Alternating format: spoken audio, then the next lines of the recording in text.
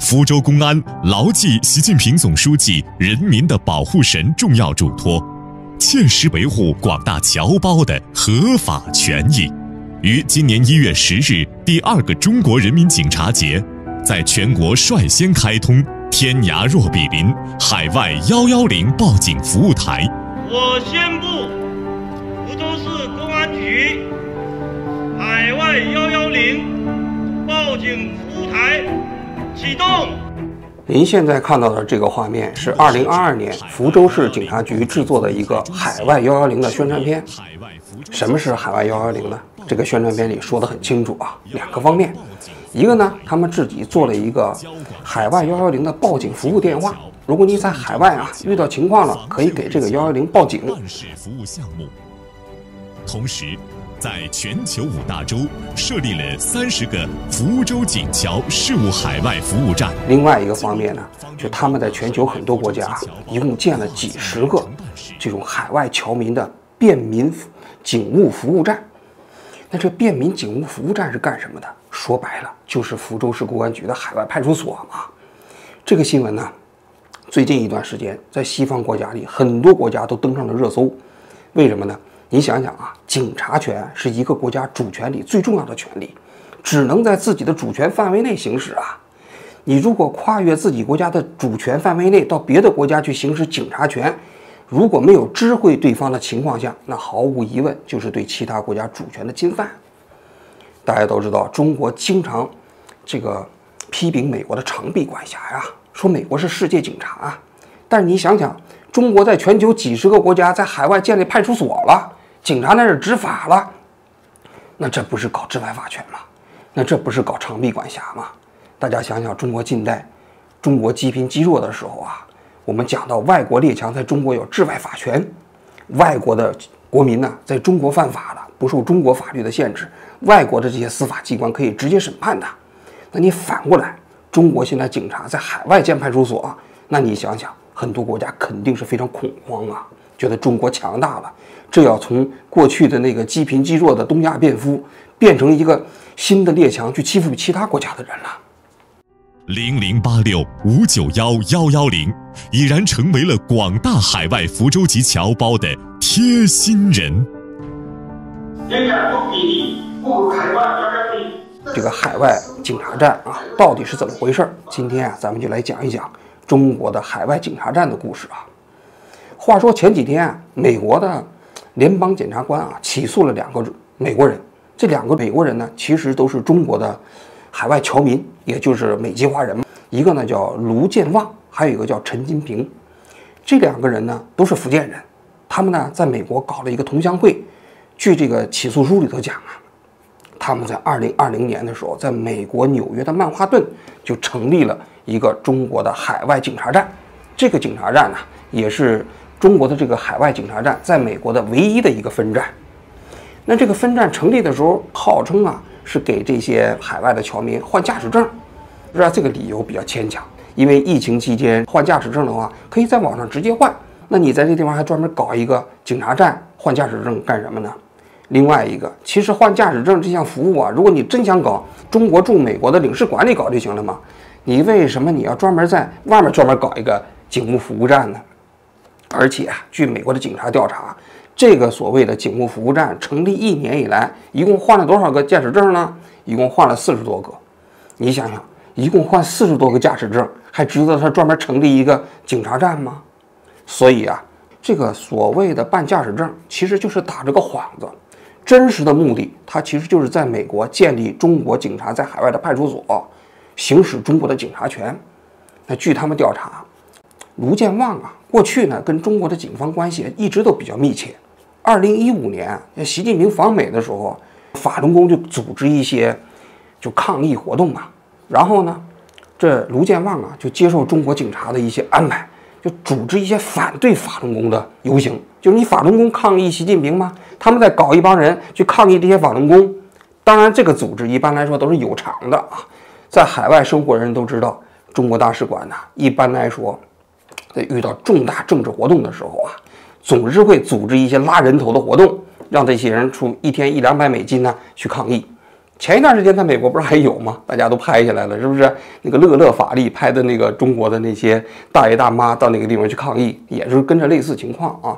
卢健旺当时搞这个活动的时候啊，中国的警察还给他授予牌匾，觉得他工作做得好。后来呢，就2022年搞警察服务站的时候，就选上了他。他呢，当时还参加了这福州警方啊成立海外派出所，也就是这个警务服务站的这个开幕仪式，跟那警察握手。同时呢，他还这个福建省的这个两会列席参加会议啊。他回到美国之后，就中国的福建警方啊，就让他追踪海外的一些贪污犯呐，或者是持不同证件者的一些情况。一个是搜集这些人的信息，比如说这些人住什么地方啊、定位啊什么之类的，然后把这些信息告诉中国的警方。另外一个呢，就受命中国的警方啊，去骚扰这些人，就劝返嘛，就是说跟他们讲，你还是回国吧。回国之后接受中国的法律的制裁，然后如果不同意呢，他就开始骚扰这些人。那么这些行为后来被美国的 FBI 都掌握了，于是，在去年10月份的时候，美国 FBI 就拿到了搜查证，去搜查这个在曼哈顿的所谓的海外警察站。一搜查的时候，这哥俩一看不好呢，就把他们跟中国警方之间的聊天记录都给删除了。那警方呢就约谈这两个人，就问他们一些情况。一开始他们不说话。后来呢 ，FBI 把他们提前掌握的一些证据都列给他们之后啊，这哥俩就承认了。现在这哥俩啊，面临一个非常严重的指控，2项罪名，一项呢是充当国外的代理人，另外一个是妨碍司法。那么充当外国的代理人呢，在美国的法律里头啊，是指什么意思呢？就是说你替外国政府办事儿，这个呢，只有几种情况可以豁免，一个呢，你是国外政府的外交人员。再有一个呢是外国政府的正式代表，但是呢受美国政府承认的，就是任何合法的商业活动。除此之外，你任何受控于外国政府在美国从事的活动都是非法的，因为你必须知会美国政府。如果你要是从事领事服务，你必须在领事馆内；如果你从事其他服务，你也必须要通报美国政府。如果没有通报美国政府的话，那这就是违反了美国的外国代理人法的这个法律，这哥俩有可能会被判处有期徒刑5年。另外一个方面呢，他就是犯了这个妨碍司法罪。妨碍司法罪就是说，人家美国政府在提醒你的时候，你还把这个聊天记录都给删了，那就是属于妨碍司法。 Whose arrest we're announcing today destroyed evidence of their communications with the Chinese National Police when they learned of the FBI's investigation. These two defendants knew they had something to hide, and they obstructed justice in an attempt to prevent the FBI from learning the full extent of what they were up to. 这项罪名比前面那个罪名还要重啊，就有可能被判刑有期徒刑20年。所以这哥俩现在被起诉之后啊，等待他们的肯定是蛮大的牢狱之灾啊。那这里头我们就讲了一下，为什么中国的警方要在国外设立这些派出所、警察站呢？因为这多犯忌的一件事情啊。这主要呢理由啊有几个方面，一个理由呢就是这些年啊，中国在海外有很多电信诈骗的，大家都知道啊。就电信诈骗在国内搞了电话卡实名制以后啊，这些电信诈骗的集团在国内已经很难搞了，因为电信诈骗基本是靠手机啊，然后告诉你它是什么司法机关的，让你按照 ATM 机的方式去操作，然后把钱转给他们。然后那故事呢都是各种各样的，有的说是冒充成检察院，有的冒充成法院，有的冒充成税务机关，对吧？这些年在中国警方的高压打击之下，多数都开始转移到海外了。他们转移到海外以后有这么好处，第一呢，他们这些人呢实施犯罪的对象都是中国人，他不是当地人。第二呢，在当地没有受害者，所以这些人当地警方啊不太愿意管他们，尤其是一些法制不是特别完善的国家，比如说缅甸呐、柬埔寨啊，就这些地方啊，多数都是中国电信诈骗比较集中的地方。那么这些人躲在境外进行诈骗呢，中国的警方又鞭长莫及，于是就导致这些电信诈骗的行为呢，这个怎么说比较猖獗啊？所以啊，中国的这个海外警察服务站里头一个非常重要的内容，说实在的，就是收拾这些电信诈骗的。大家可以看到，中国警方搞那个猎狐行动啊，那猎狐行动里讲到，这些年中国在海外一共抓捕劝返了23万人，这23万人其实大部分都是这个电信诈骗的。有一个国际的 NGO 组织做过调查嘛，这个电信诈骗主要的国家主要是那9个国家，中国在这些国家里啊，其实有的还真就没有什么警察服务站，直接过去就抓呀。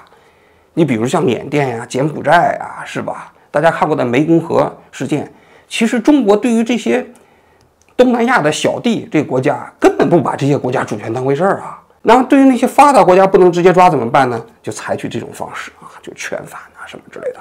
我们也得承认，他建这个海外警察服务站呢，还有这个背景。第二个方面，就大家都知道，中国有大量的贪官跑到国外去了，而贪官跑到国外去啊，基本上都跑到那些发达国家，很少他们不去这个越南、柬埔寨这种国家，他们一般都跑到美国啊、加拿大啊、欧洲啊这些国家。据中国政府公布啊，这样的贪官有几千人。他们在国内贪了钱，然后呢把资产转移到国外，再各种方式自己跑掉。就中国跟这些国家没有引渡协议，那么于是呢，他想提供司法协助，让这些贪官遣返到中国接受法律制裁，非常困难。这里头有现实的法律问题，比如说中国就规定啊，这个经济犯有可能判死刑。那对于很多西方国家来说呢，人家已经废除死刑了，所以死刑犯不引渡，这是一个原则。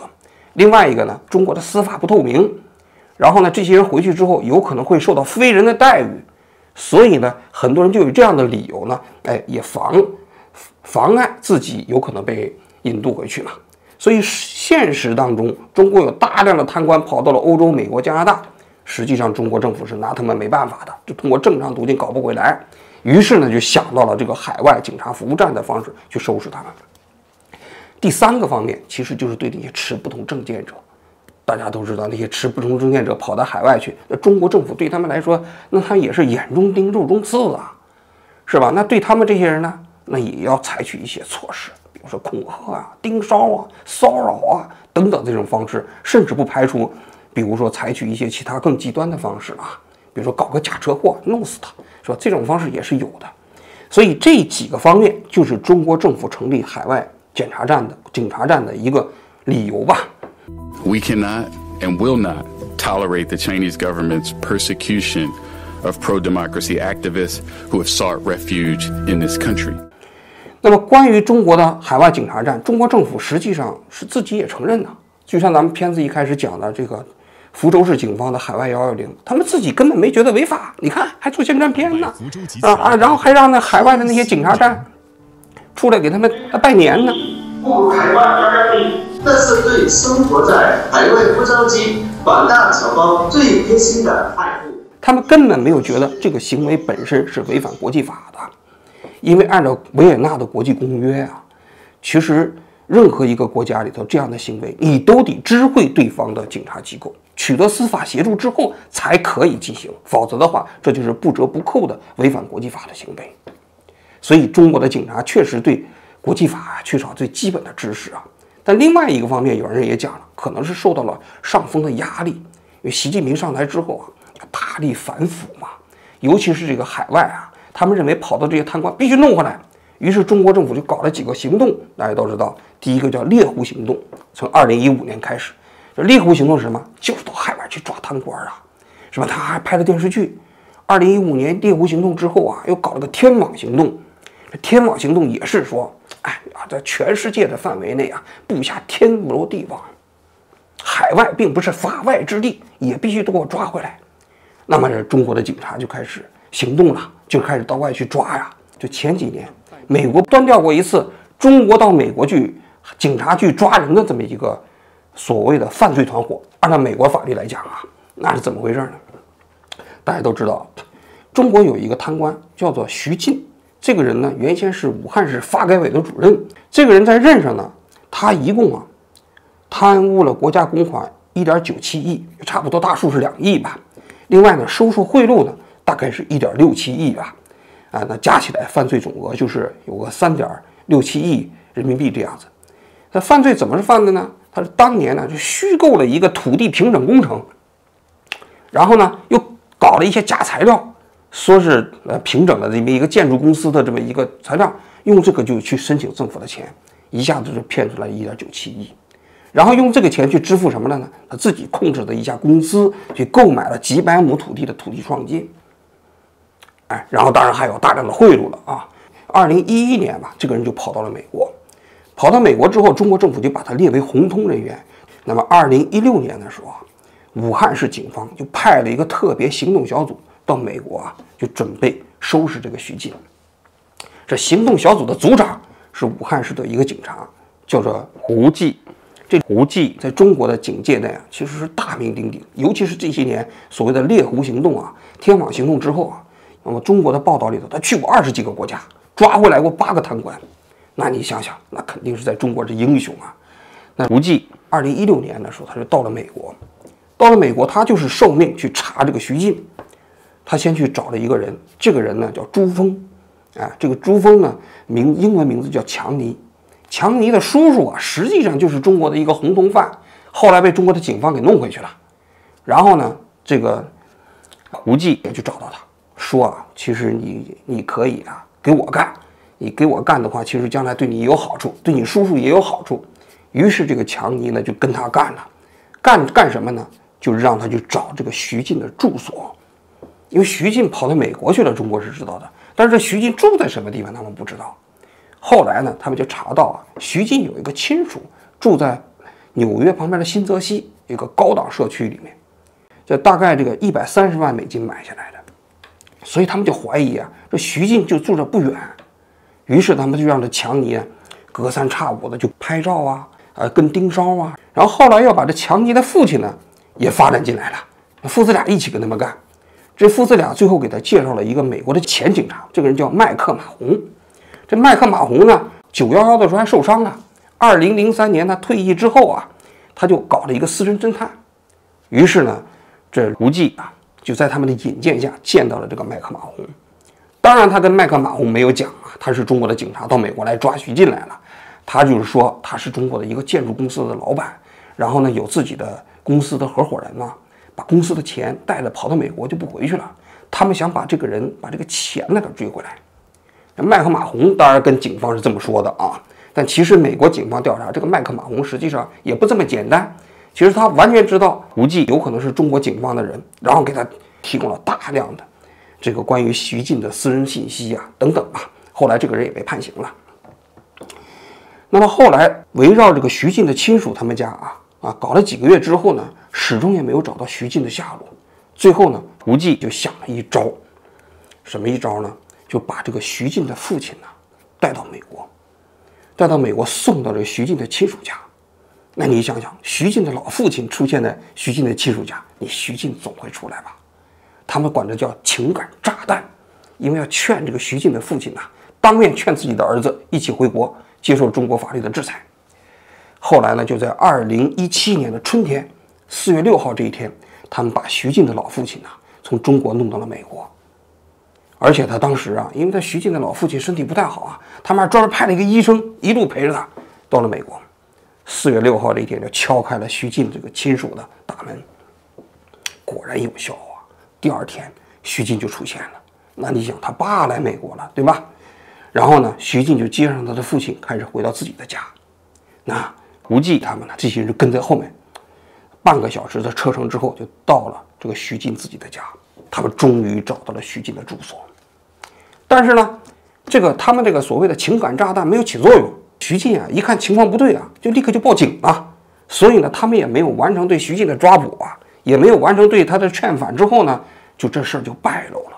那 FBI 就介入了。那于是呢，就这些所有的执法人员就开始仓皇逃离美国，包括这个强尼什么这些人都跑了。跑了之后胡继这个团队还不死心。那最后他们又想了其他的招，就在加州找到徐进的女儿。徐进的女儿在加州上学，他们就搞了一个人，这个人呢就联系徐进的女儿，对徐进的女儿进行骚扰劝返等等。这个呢也被美国的 FBI 给调查清楚了，最后锁定了那个人。那个人呢，他也承认接受这个胡继这个团队的遥控指挥。后来这个案子被这个全部侦破之后呢，美国检察机关呢对他们这些人提起了起诉。最后呢，境内的几个美国人呢都给抓起来了，给判了刑。而这个胡继也包括当时有个现场指挥的检察官叫图兰，这些人都逃离了美国。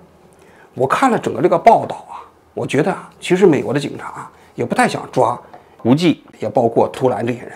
因为你那样抓中国政府的雇员，尤其是警察，包括检察官，这肯定会造成一个非常大的外交事件，其实也是一个马烫手的山芋。所以呢，其实这个事情败露之后，这些人在出海关的时候啊，美国的海关都盘问他很长时间，这个强敌说，但最后也把他们都放了，我把你赶出去，你不要再来了就可以了。所以后来美国不是还起诉了40几个中国的警察吗？大家都可以看最近啊，其实这些警察他肯定是抓不到的。说白了就是说起到一个震慑作用。我知道你们这些中国的警察在指挥美国人在美国内行使警察权，但是我也不会抓你。另外一方面，对于帮助中国警察在美国行使中国警察权的这些所有的美国人，那不客气，一律都抓起来就判刑。那就形成这样的一个威慑力，就是让美国境内的美国人，也包括美国境内的中国人，不敢协助中国的警察在美国从事警察活动。通过这个故事，你就可以知道啊，中国的警察在海外啊，其实抓人呐、劝返呐，确确实实是存在的。而且呢，你要知道，这是美国呀，美国是中国最忌讳的国家，他都这么干。那你想想其他国家呢？中国现在宣传的那些贪官啊，据说是劝返了一共1400人。那怎么劝返呢？那肯定不是说到那个地方好好请大家吃顿饭，然后就说哥们儿你回国吧。是吧？你回国之后呢，肯定是没什么问题的，肯定不是这种方式啊，那肯定都是威逼利诱啊、骚扰啊，就包括这徐进呢，他们在2019年的时候，还派了一个人到徐进他们家敲门，敲完之后就在徐进的窗户那个地方贴了一个纸条，这个纸条说你还是回国吧，蹲10年监狱，这样的话你的老婆和孩子没事儿。那你想想，这就是威胁恐吓呀。那对于很多其他国家，它更是如此啊！那不仅仅是这种所谓的这种恐吓，有的就真的就是直接就抓了。他们在香港曾经抓过人，啊，就把那个一个所谓的他们认为的经济犯啊，直接抓到一个酒店里之后就弄上麻药，然后把这个人就给弄回国了。其实，在欧洲也有啊，就这种情况。Dutch politicians have demanded the immediate closure of 2 so-called Chinese police stations allegedly functioning. 所以现在英国啊、意大利啊这些国家啊、法国啊，对中国政府在海外建设警察站这件事情啊，都忧心忡忡。其中意大利啊，当年曾经是跟中国政府合作搞联合警察巡逻的，就是意大利的警察在中国巡逻，中国的警察跟意大利的警察在那巡逻。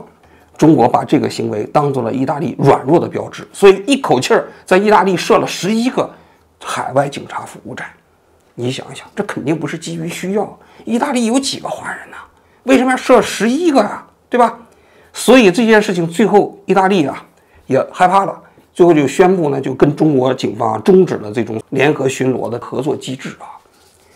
说到底这件事情，我个人觉得啊，中国还是因为跟西方这些国家里头缺少一个司法合作机制，就是中国的贪官跑到西方去了，确实是这个西方的这个制度啊，客观上庇护了这些贪官，中国弄不过去，对吧？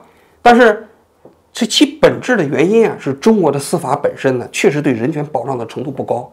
他们一旦回国受审呢，要么是接受酷刑，要么有可能判死刑。所以啊，这就使得中国想要从这些国家里引渡这些经济犯变得非常困难。其实有很多这些贪官确确实实是应该被引渡回中国，所以现在那些正常的途径要想弄回去非常之难。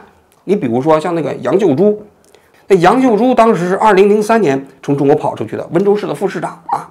他跑的时候，一辆汽车扔到飞机场就不要了，一开始跑到欧洲，跑来跑去，最后15年的时候跑到了美国。但是他一进到美国的时候呢，他就被美国抓住了，因为他进到美国的时候拿的是假护照，最后呢就被关到了移民监狱里。关到移民监狱里头，他就申请政治庇护，但是啊，由于那个监狱里的条件特别不好，最后他2年的时间里头啊，在那里生不如死。最后他主动提出来跟中国大使馆联系，想要放弃政治庇护，回到国内。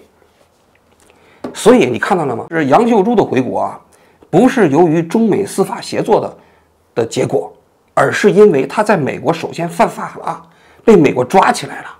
你像那开平银行那几个也是一样啊，于振东当时也被美国抓起来了，还包括那许凡超，说也被抓起来了，因为他们当年在中国贪污了钱之后啊，把那几千万美金在美国注册空壳公司转来转去，美国和加拿大，所以他们到了美国之后啊，立刻就被美国警方给盯上了。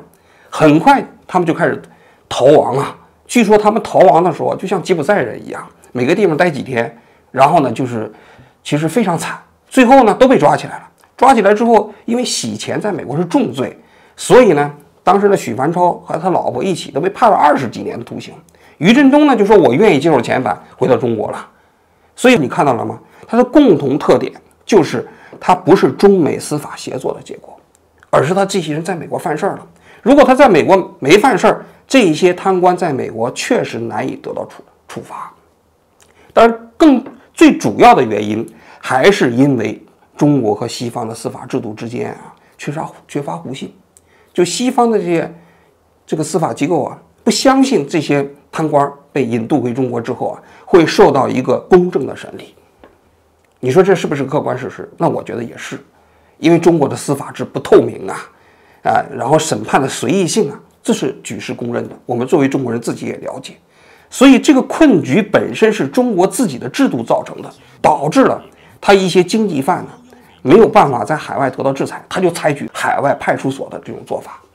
但是我要说啊，这个海外派出所的做法啊，一方面它明确违反国际法，维也纳公约中国也是签约国啊；另外一方面，在西方社会会引起更大的反感和恐惧。你想想，你中国的警察到国外去随便执法、随便抓人，你置其他国家的主权于何地呀？更何况中国这些年开始逐渐强大了。